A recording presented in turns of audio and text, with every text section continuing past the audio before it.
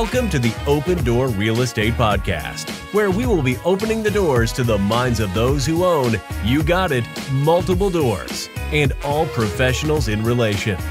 Today's podcast is brought to you by Barnett Capital, working with equity partners to create wealth through multifamily real estate. Let us do the work while you enjoy the returns. Today's host is the one and only Matt Barnett. Get ready to open your mind, because we are about to do so to those who own multiple doors.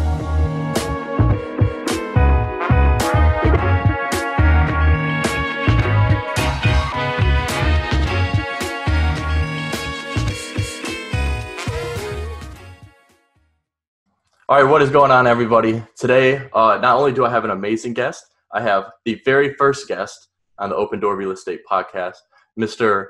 Reed Starkey. So actually, I'm going to go ahead and jump right into this.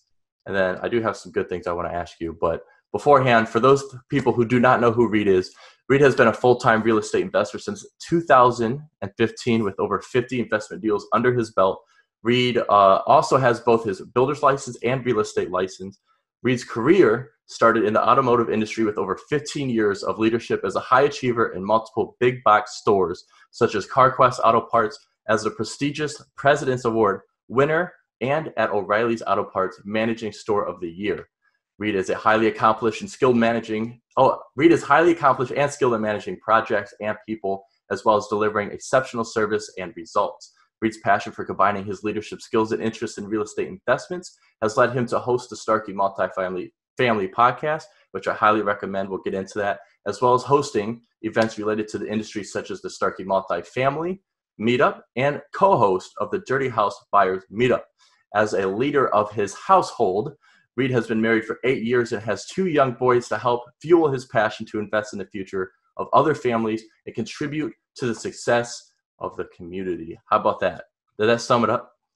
Yeah, that's good. Thank you. That's a good one. Yeah. All right. Well, I appreciate you being on here as a first guest. I talked to your assistant prior to here, and obviously I asked for like the logos and your headshot and stuff. Now, she sent me a logo that I want to ask you about. All right. And we're going to get into a few other things here, but she sent me something that was Multifamily Connections. So she sent me this logo, it's Multifamily Connections. Tell me about that. I have a partner, Dan Ingdahl, and so we started working together a while ago in pursuing multifamily. So we've been out pursuing, kind of trying to get a deal under contract so that we can close on it. So kind of that's been my whole ambition and motivation for the podcast and the meetups, is just to kind of get out there and document. The podcast is basically to document all the people that I talk to and all the things that I learn and acquire on the road to getting into multifamily. Excuse me. Because I think, what you look at is you see a lot of the people who are selling something telling you how easy it is and how anybody can do it. And, and then also people who have been doing it for a while saying that it's easy and all this stuff. But, of course, it's easy once you've done it and been through it. So in my world, I look at flipping houses as being mostly, for the most part, pretty easy. But I also try and remember that first house and how terrifying it was and how difficult it was to get to that. So, in the same perspective, I'm trying to document that journey and how it really is and how difficult and the struggles to get there. That's amazing. So it's like you're getting like the behind the scenes, like people, when you go to obviously present at these meetups and stuff, you're going to hear the good side of multifamily real estate. You're bringing out the real side, like the ins and outs of everything. Like you're not hiding anything. Yeah, well, I have nothing to sell. So I have no training, no mentoring, no $3,000 course to sell you. So I mean, that's kind of a distinct advantage that I think I have is my only, the only thing that I gain from these is getting networking and meeting some pretty cool people. So that's my motivation. So I think that puts me in a different category, I believe, but. Absolutely. So providing exceptional value. And actually, I want to touch on what you just said. when I first got into real estate, I practically Googled like, what is real estate? And of course, being new, wholesaling comes up. So I'm like, what do I do? And they're like, go find a meetup. And this was mid 2017. The first meetup that came up on the Meetup app was the Dirty House Buyer one. And that's where I met yourself and your partner at the time in the residential side. And actually, it's funny because I was like, well, what is wholesaling? And then I tried it on my own, ended up on your guys' acquisitions team there for a second. And then there's a lot of the guys not a lot of the guys, but like some people started transitioning into multifamily. It caught my attention. So then my next question is there any good meetups or anything around here? You're like, yeah, I'm starting one. I'm like, what? Like, so what meetup, what don't you do? You have the podcast with value. You have the meetup with value. Just from a personal experience, you provided that value to me, even though at some point I ended up taking wallpaper off a house for you, but you guys pay me, so it's okay. Yeah. But so that's amazing. So how does that differ from Starkey Multifamily though? Or is this just like, what's the difference there? So the Starkey Multifamily, the meetup or the company? The company overall. So the company was what I started to do multifamily, and then it kind of merged into Multifamily Connections. So okay. Essentially, I don't think that we'll be buying anything with that, just because we've agreed to do all the multifamily together. Okay. And it didn't make sense to have a Reed Starkey branded company if it wasn't just me anymore. So no, of course. So that's why that's the difference between the Multifamily Connections and the Starkey Capital. Yeah, that makes sense. And obviously in any business, you partner with the right people. I mean, if you're going to go up to the next level, you're obviously going to bring people with you. And obviously you've surrounded yourself with the right people to do so. So I think that's a great partnership, and it'll definitely take you to the next level. Now, I don't know if you want to talk about it, but you do have, or as much as you can talk about, you do have a deal under contract right now, correct? Not currently, no. Okay. We were getting really close on a deal recently that you and I were talking about, but that one didn't end up materializing into anything. Yeah, but I mean, obviously you learned something from it, and from what I've heard, is like most of the time it's a numbers game, 1 in every 10 maybe. The same as like, how many deals did you underwrite just to submit the LOI and even get that offer submitted and then get to that next step? So it's a numbers game, so that makes sense. Now, actually, I want to talk about this, and I really like the name of this because you have Propeller Property Management. First of all, before we talk about the company itself, I love the name, and I know the reason behind it, but I want everyone else to know. Explain the name behind Propeller Property Management. Well, it has kind of a dual meaning. So the main reason, like a propeller pulls things forward. So kind of, designed for, pulling everybody's business forward. So if we're managing the property, we're supposed to be managing it to pull them forward into profit and things like that. So that's the main reason. So the secondary is I would like to have a helicopter of my own someday and a yacht someday, and those all have propellers. So, but absolutely, multifamily will get you that in a heartbeat too. Yeah. Well, it's going to take some work, but I think you can do that for sure. Now, the management side itself, explain your goal with that. What's kind of your business model around? Like, what's your long-term expectations with it? Well, so it was several-fold. So we started looking at the efficiencies of managing smaller properties. So the real value seems to be in the smaller properties, maybe like the 30 to 70 unit multifamily. Mm-hmm. The reason being is they're really difficult to manage, and they're hard to find property managers that can do it at an affordable price. And so you end up having a lot of people managing themselves, and the self-managed properties are really where you see the problems. They maybe don't know what they're doing, or somebody told them it would be really easy and they thought it would be, and they did it. So the inefficiencies are really found at that sweet spot. When you get beyond 100, you start finding a lot of property management companies that's all they do all day long, and they're very good at what they do. Mm-hmm. So it's very easy to find somebody to run it efficiently. So there wasn't or isn't really a lot of people that manage those effectively. And the people who own them and do well at them have their own property management company. Yeah. So that was kind of the main motivation, is to really dig down into how to run these things effectively and not to mention the cost savings. So having for my single family stuff, it's you're paying a decent amount of money. It doesn't really make sense to run your own at a small scale, but if you're going to scale up at any scale, it makes sense to really start to take over your own. So it's kind of a combination of everything that really kind of did it.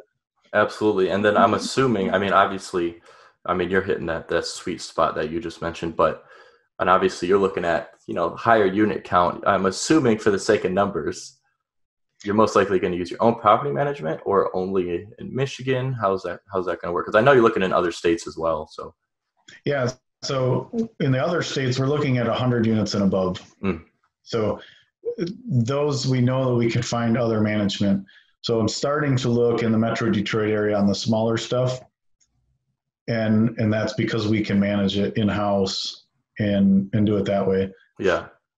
So absolutely. in like other states like Indiana, Ohio, and in Missouri, so you need the 100 units so we can get outside management. Absolutely. And I guess I had a big question here. So not really. I'm trying to think. Sorry about that. I'm going to backtrack here actually for a second, because you have a lot going on. You have your multifamily connections, you have Propeller Property Management, and there is, you're taking on some big steps here. And like you said, you're looking for 100 plus units. And going from obviously flipping to multifamily is a step on its own, but going to like that 100 unit plus level right away is like a big step. How's the process been for you transitioning from the single family or residential world to multifamily? Ben, obviously there's a lot to learn, but what has that process been like for you? Boy, that's a long story to answer, but that's a great question. So, it started really with some accidental rentals that I had acquired throughout the years. And then I kind of started buying some and rehabbing them, doing the whole BRRRR theory. But with no actual job or reportable income, it was impossible for me to refinance them. So I had gotten up to 6 rentals. I think only 2 at the time were rented out. And, the others were still under rehab. But what happened was I was running out of money. I had no more capital of my own to do anything with them. So I was kind of getting a little depressed. I had talked to a bunch of people for financing and it just wasn't happening. So I was struggling with that aspect, and it was 1 year. So I had 1 year, and it was like the 6 units that I had. And I was kind of feeling a little depressed, like, okay, six units, like, so what, next year I'm gonna have 12 and then maybe 18? Like this is just not going to work. In my head, I have much grander ideas of where I want to be. So yeah, I was kind of feeling a little down. I was like, this just isn't working. I can't see, and if I'm out of money, I can't go any further. So I can't buy anymore right now. So I was driving home and passed an apartment, and it was just like a switch flipped in my head that, okay, that's it. That's where I need to go. Absolutely.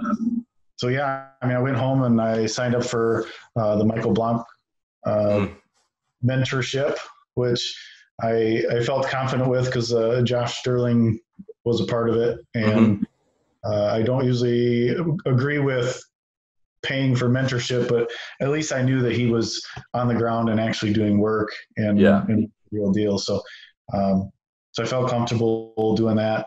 And then we've just been running at it full steam. And then maybe to elaborate on, why right to 100? Why not some duplexes or fourplexes or even a 10 unit for that matter? And the answer was the property management component. Is there's a reason that there's a lot of mismanaged size, in that size range, because it's not as easy to do. Yeah. The are much simpler, but on the flip side, they're much harder to get because they're properly managed. Usually, there's, maybe some corners that they cut, or maybe they don't raise rent, but generally they're managed pretty well. And there's also much more sophisticated people trying to buy them. So it's a little trickier to get into. Mm-hmm. And I think here's the interesting thing I've picked up so far in the multifamily world is as much as, I mean, like the residential side, there's obviously everything has its own legalities, but as big as multifamily is, and obviously there's a lot more underwriting, there's more of a process and everything, longer due diligence period and everything. The rules, there's like no rules. Like you submit your LOI and you like come to agreement or not, like it's nonchalant. Obviously it's, I mean, get your attorney to write up everything after the fact, but I mean, there's no rules. Like, like I think it is a lot harder to acquire, of course. I mean, it's not a single family house, and that's where I think it differs. Let me ask you this. Besides the scalability and management of residential real estate, which this is all common things I hear anyways. In multifamily, as far as last time we spoke, you'll be syndicating, right? Yes, of course, yeah. So you're going to be, I mean, in the most professional way possible, leveraging other people's money.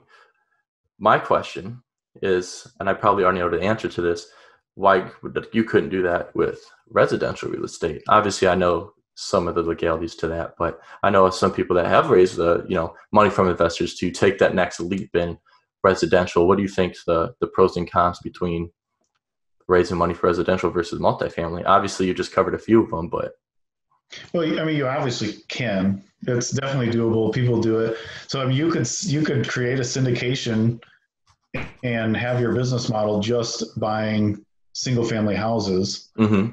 Now, obviously, talk to your attorney before you set anything up. I am not an attorney, but essentially, when you set up that syndication, you are saying this is how I'm going to invest my money. So when we set up a syndication for an apartment, the rules of that syndication are: we are buying this apartment and we're doing this with it, and here's how we're going to handle your investment money. There are people who do syndications as funds. So where they don't necessarily have a property nailed down, they just raise $20 million, and then that fund buys multifamily. So you could essentially do the same thing with single family. The reason I don't think people do it is it's, on multifamily, if I raise $20 million for multifamily, I can deploy that on potentially one deal, but several deals pretty easily. Mm-hmm.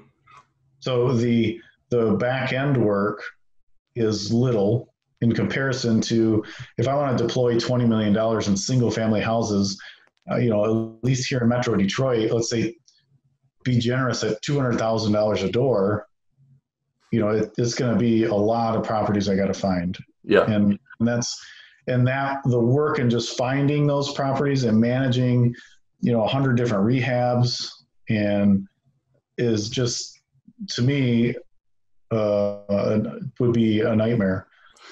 So, I mean, I haven't done 100 rehabs in my life. and I know that I've gotten to a point where I was maxed out. I mean, it would take me, I would leave at like 7:00 in the morning, you get home at 10:00 at night. And that was just driving to each property. And that's too much. And that was, believe me, much, much, much less than 100. So to manage 100, I mean, I don't even know how you would scale that, but I'm sure people do, but they're definitely at a different level than I'm currently at. Yeah, absolutely. Now, I understand you're in the process of acquiring your 100 plus units. I'm just picking off something you just said. It takes up a lot of time in the single family world. You were waking up, heading over to the projects, always doing something. If you had multiple flips that probably weren't close to each other, now you're driving circles, wasting time. I'm sure not every contractor is going to be there on time. You got to deal with them and everything. Obviously, you're going to have some similar things in multifamily, but just even focusing on multifamily now and taking that step away from single family, how has that freed up your time or even changed your life just making that transition towards multifamily? Yeah, somehow I'm busier now than I was before, which I never seem to think is possible, but I always squeeze a few hours out of the day. And, so yeah, I don't know. I mean, I've been just underwriting a ton of deals, creating systems for the property management, which is critical. Mm-hmm. So systems is something that I didn't utilize very well in the renovation side, flipping the houses. And it is so critical to running a business. And, just on, your podcast. So I noticed you are already creating systems for the podcast, even the first one. You have the intro letter to say this is what's going on, and you're creating those systems. So everything has systems, whether you have them written down or not, but there's a process for everything, and really narrowing those down is critical. So with the property management, just writing up a way to handle every situation. How do you handle any call? How do you communicate with the owners? How do you communicate with the tenants? Mm-hmm. Start to finish. So that's been a ton of time. And then it turns out I have to get my broker's license. So I've been studying for that. That's a 90-hour class. So I got to get that done in a couple weeks. So that's another major component to it. Absolutely. So you have the Starkey Multifamily Meetup. Where can people find info to go attend that meetup? So it's on Facebook and Meetup. So I don't have the links memorized, but Starkey Multifamily Meetup, if you look for it on Facebook or meetup.com. And then it's the fourth Tuesday of each month in Dearborn at La Pita. So that's it's our new location. So this one on March 24th will be our first time at that location. So I'm pretty excited about it. We started it down in Monroe, and the feedback was overwhelmingly negative towards the location. The restaurant was good, don't get me wrong, but just it was too far south for where everybody was coming from. Yeah, absolutely. And your podcast, which, by the way, you've interviewed some amazing guests on your podcast. I do watch them on YouTube and stuff. Not in a weird way. I have a Bluetooth speaker when I'm in the shower and I just play podcasts. But where can they find or listen to your podcast? So YouTube is the most common, is where people are watching it, is on Starkey Multifamily Podcast on YouTube. Again, I don't have the link memorized, but I'll have all the links and everything in my description as well to all your stuff. So cool. And then, any of your favorite podcast locations, it's on, iTunes and Stitcher and all that stuff. Yeah, absolutely. Now, here's the fun part of the podcast. Not that this hasn't been fun. This is the part that I never really want to prepare anyone for. I have 4 rapid fire questions for you. They're not personal, but they are meant to bring out some personal answers to get people to learn more about you. Are you ready? I'm ready. Let's keep them around 30 seconds each for the answer, all right? Okay. All right, first one. The best piece of advice you've ever received? Oh, man. Exactly. Yeah, I don't know. I've gotten a ton of advice, so it's hard to say, but separate work and personal. That's, if you're having a rough day at work, don't take it home. And if you're having a rough day at home, don't take it to work or, with your stuff like that. So you got to be able to take a moment, like if you're coming home from work at a rough day, stop at your door. And before you cross that barrier, reset, kind of say, you know what, this is a different place, a different setting, and it's not fair to my family or even myself to continue to feel negative moving into the new situation. Absolutely. I can back that. That's perfect. Second one. Since obviously in the beginning here, we had an amazing intro for you, and we touched on leadership very heavily. So what is your definition of leadership? Oh man. I'd say probably, doing the right thing, doing it instead of just saying it. But sometimes leadership is kind of pushing in things in the right direction. So having that oversight, maybe getting out of the work side and being able to see the overall, the arch of the business plan and drawing it out. So you have to have a direction that you're going in, and the people that are the greatest leaders have these great visions of where they're going. And if you can draw that picture and get people excited about it, that's the vision. You're not just creating work to do, you're creating a mission. So Elon Musk has his mission to go to Mars, and the people that work for him are extremely passionate about that mission. So then it's not about the paycheck. It's not about the hard work. It's just about being part of that mission and being part of something. Absolutely.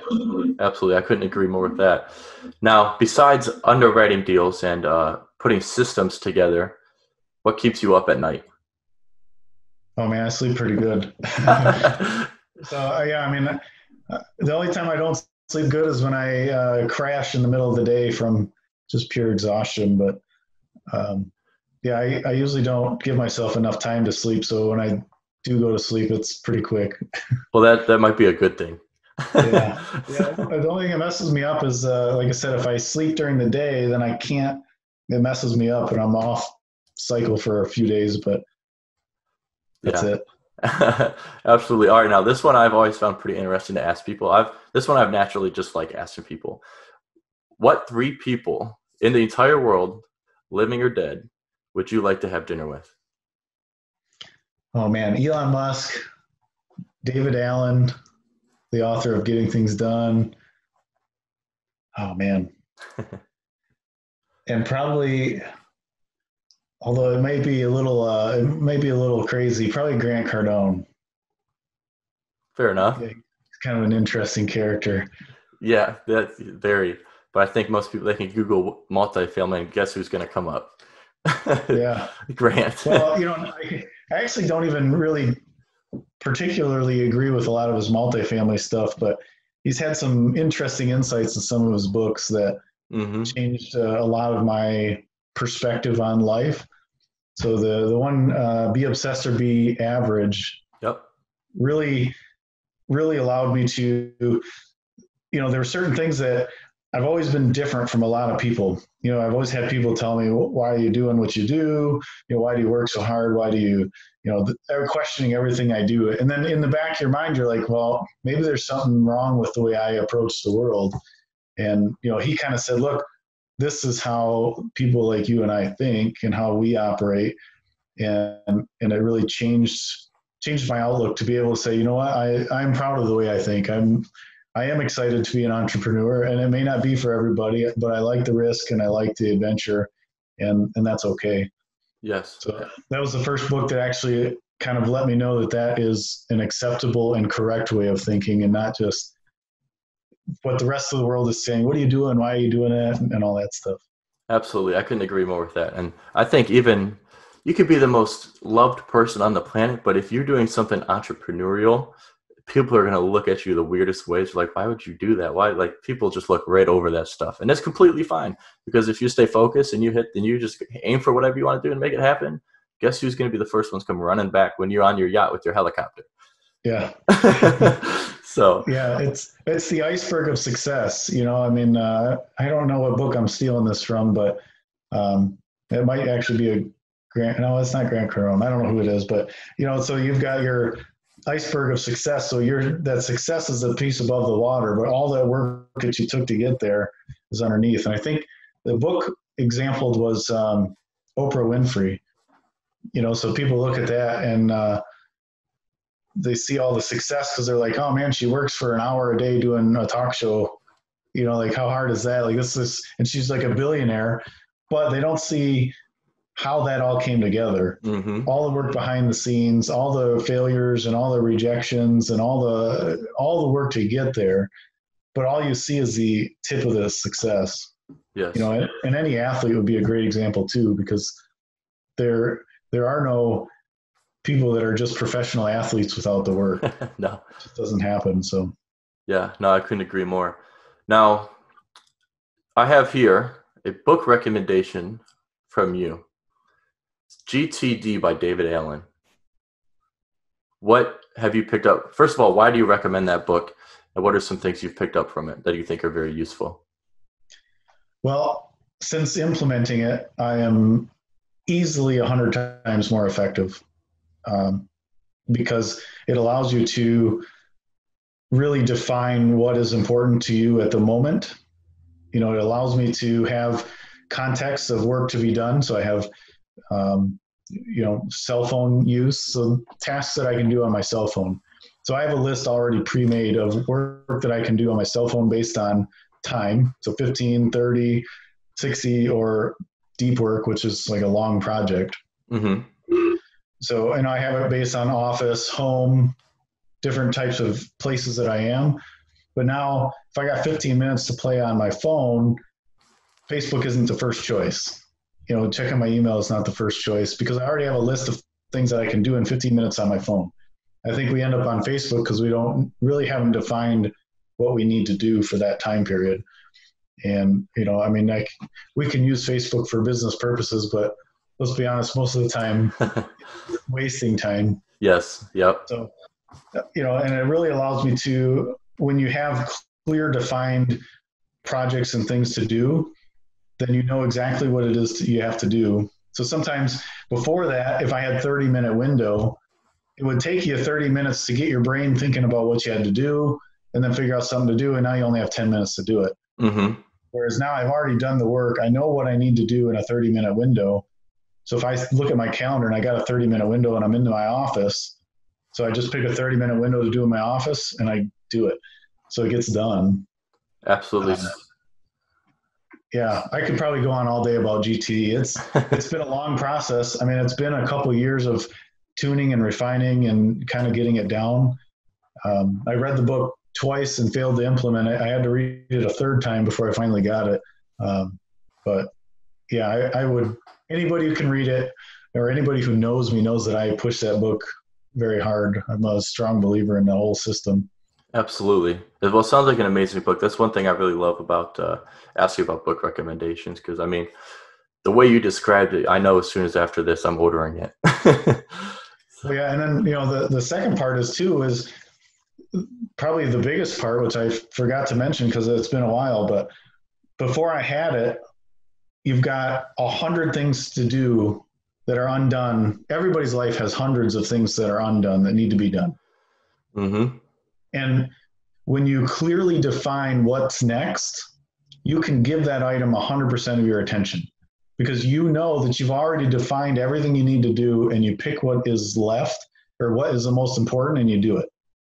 Whereas before I did that, I would start one thing and then I would do 6 other tasks before I finished it because I was like, oh, I need to do this too. That's important. And then you're like, well, shoot, I got to do this. And you're jumping around and nothing gets done. Mm-hmm. Whereas if you can say, this is the most important thing, you can shut off everything in the world because you know you've already defined everything that needs to be done and you've decided all those things don't have to be done right now. And then when you spend time with your family, you can say, I'm at family time and I know that there's nothing that's not getting done that's going to matter because I've already looked at it all and now I can give my time to my family. So that is actually probably the most important part of it. Absolutely. Now, I think I'm going to jump back to when you said this is the busiest you've ever been. How do you think that's just because a lot of obviously getting your first acquisition or actually buying your property, you think that's just because, going into it, once you have, let's say 100 units under contract, you've done it. You're going to free up a lot of time. Do you think that's going to make a difference? No, probably not. So, I mean, so part of the GTD that has allowed me to be is more effective of my time use. So it's allowed me to be more busy. So my personality does not allow me to have free time. It just doesn't work. I have to have something to do. So it really, every time I get more effective or efficient, I just fill it in with more work. And then I have to be a little bit stressed. There's just, I've come to terms with it. When I was younger, I'd complain like, oh, I'm so busy. And then I realized that I'm the reason I'm busy. So I'm doing it on purpose. That makes sense.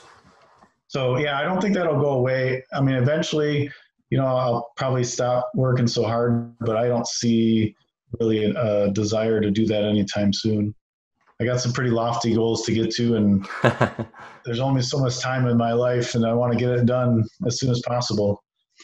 So it tends to be, it's very, common mindset when it comes to entrepreneurs and stuff. And sometimes I find it going to sleep actually sometimes stresses me out. Can you relate to that? I used to be able to. So that is a pre-GTD problem because you've got 100 plus tasks that aren't done. And if you haven't looked at all those tasks and said, those are all okay to do another time, then when you go to sleep, your brain's going, oh my goodness, I didn't get that email sent out, or I didn't do this, I didn't do that. I got to finish editing the podcast. Oh my goodness, I got all this stuff. But when you have it really locked down and a really locked down, then it's all off your mind because you've already looked at it all. Absolutely. All right, I got a little too deep into that, but that was actually really interesting. I didn't mean to do that. But okay.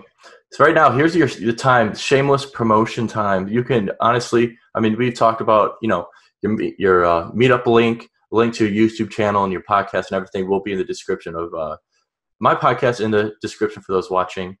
What are some other things you maybe want to promote? Maybe this would be a solid time to explain where, or give some information to any accredited investors listening. Yeah, I mean, you covered pretty much all of it. I mean, if somebody wants to talk to me about investing or multifamily or even my experience in single family, I'm never really too hesitant to share information. I don't think anything that I do is proprietary. So if you want to reach out to me on Facebook's probably the easiest. I have the multifamily meetup or multifamily group. If you reach out on there and ask questions or reach out to me, I'm more than willing to help you out. So, I certainly love to talk to anybody who's accredited and they want to talk about investing passively. We always want to bring those people on. But yeah, I mean, like I said, most of it really is not for my benefit, but we do have the podcast. We do have the meetup. Everybody's welcome to be there. It's fun. It's fun to see it grow, and we'd love to see you there. Absolutely. So I know you said it's not to your benefit, but I think it might be in the long term. It is. Yeah. I mean, so it is, but it's not. I guess it's not that I'm selling something. No, of course. There's no pressure. There's nothing there. It's we're really trying to benefit everybody else, and I think one of my personal heroes. Josh Sterling says it best, is he says, when he can help other people, it really helps you think about it differently. So if I'm teaching something and I have to think of how to explain it to somebody who doesn't know it, it changes the way that I think about it. So I may think I'm already past learning a certain portion of real estate. Mm-hmm. Think through it enough to explain it to somebody, it actually helps me get better. And then sometimes that person may ask me questions that I've never thought about. So it is really truly amazing at how much helping other people can benefit yourself. Absolutely. Absolutely. Well, Reed, I appreciate you being on. It was an honor having you as my very first guest. So Thank you. I appreciate it. I appreciate the opportunity, and I wish you the best luck, and I think you're going to do great. Awesome. Thank you. All right. Hey, what's going on? Matt Barnett here with Barnett Capital. Thank you so much for listening to today's podcast. All future podcasts will be posted on facebook.com/Barnett Capital Co. You can also find us on YouTube, Anchor, Spotify, Breaker, Google Podcasts, Pocket Cast, and Radio Podcast. Thank you so much for listening.